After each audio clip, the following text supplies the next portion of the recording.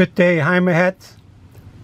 In this video I will show you a couple of space saving hacks that I did. And in here you can see the carbon monoxide and liquid propane sensors located. And before I talk about that, let's take a look at another hack first.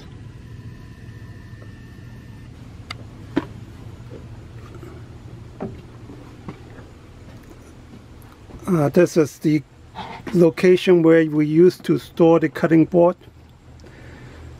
This cutting board is heavy, very difficult to store, but the wife absolutely love it and use it a lot. So what I did was to make a bracket to store it, not in the drawer. So this is the bracket I made, and a corner latch to keep it in place. So the board just slip in the bracket, and this corner latch will keep it in place. And I drove around with it many times. It has no problem and does not make any noise. So taking it out is very easy. And this rubber bumper have kind of a sound deadening device to make it not noisy. So again, very simple, and it doesn't take up any space, or at least the space we're not using. And the second hack is the beer drawer. And a lot of people have made this drawer.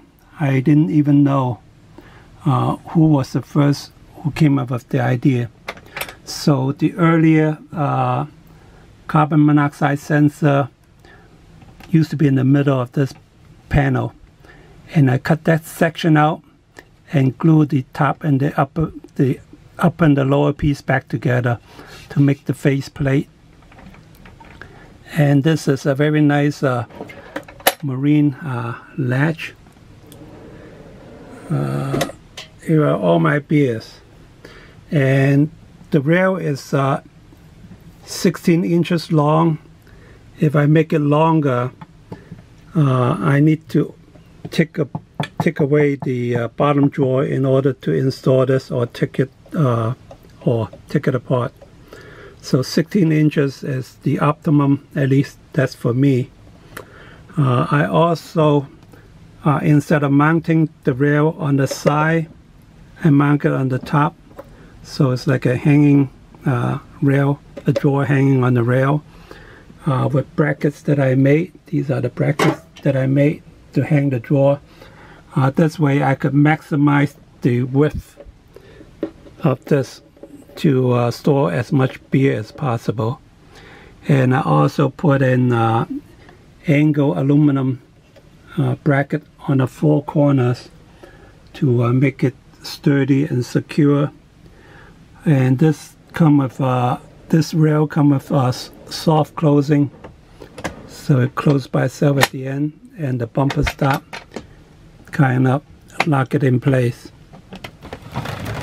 And up here, this screw used to be mounted on the front plate, and I rotate the bracket 90 degrees and use longer screws, so the screw now go in that side instead of in the front. So as you can see, this is how it works. Thank you for watching. Have a good day.